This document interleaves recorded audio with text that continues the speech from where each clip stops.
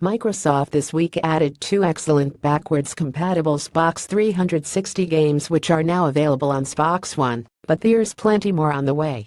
Getty Xbox One backwards compatibility update: 2 new games, more Xbox 360 bonuses on the way. Microsoft added two pretty awesome titles to their ever-expanding Xbox One backwards compatibility library this week after Major Nelson announced that they were finally ready for Xbox One users. In 2016, games like Red Dead Redemption, the BioShock trilogy, the Mass Effect trilogy, and the Elder Scrolls IV Oblivion were added. While in 2017 the biggest release so far has undoubtedly been Call of Duty Black Ops 2. But now Microsoft Xbox One users can go back and enjoy Call of Duty Advanced Warfare and Dreamcast launch title Sonic Adventure.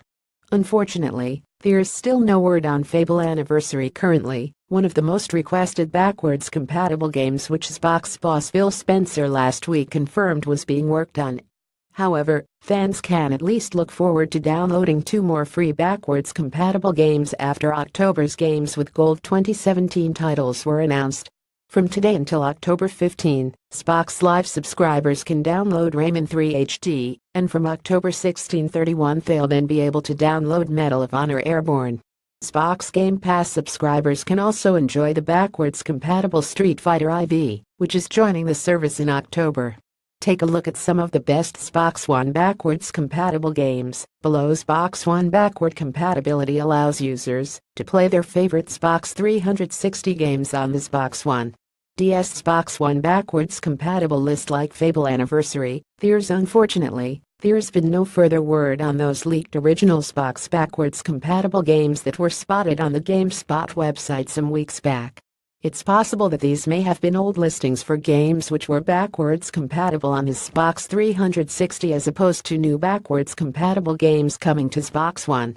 Included in the list of leaked games from GameSpot were Ninja Gaiden Black and Ninja Gaiden, The Punisher, Mortal Kombat Deception, Buffy the Vampire Slayer and Doom 3. Hopefully, these are just a handful of the games players can expect to see being made available once again on the Xbox One. However, even if this does turn out to be a false lead, it does offer up an interesting proposition. In total, 478 original Xbox games were made available on the Xbox 360 via backwards compatibility, and you would think that the vast majority of these could come to Xbox One, assuming there's no legal reason to prevent them. Currently, Crimson Skies and Fusion Frenzy are the only Xbox games with confirmed backwards compatibility support, but there are also two which were made backwards compatible on Xbox 360. This would form part of the announcement made by Microsoft at E3 2017, when Xbox boss Phil Spencer announced that original Xbox games were finally coming to the Xbox One backwards compatibility service, something had been teasing for quite some time. Speaking to Giant Bomb immediately after the E3 announcement, Phil Spencer said that the lineup of original Xbox games won't be as big as Xbox 360, which is supposedly related to music rights in some games.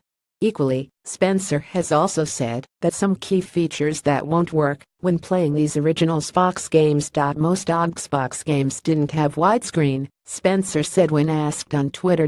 Can't really easily change the frame buffer aspect ratio on a shipped game from backwards compatibility.